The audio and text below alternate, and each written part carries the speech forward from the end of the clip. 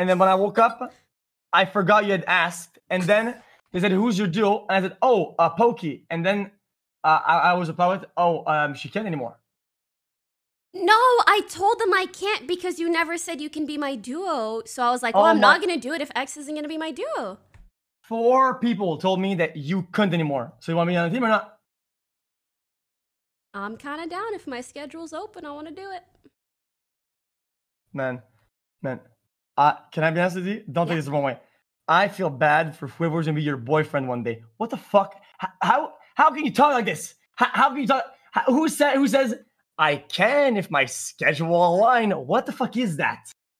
Hello? Well, don't take this the wrong way, but I feel bad for whoever's going to be your girlfriend one day or is currently or whatever in the past or whatever, because I literally asked you if you wanted to be my duo, you never answered, and now you're holding against me that you never answered even though I asked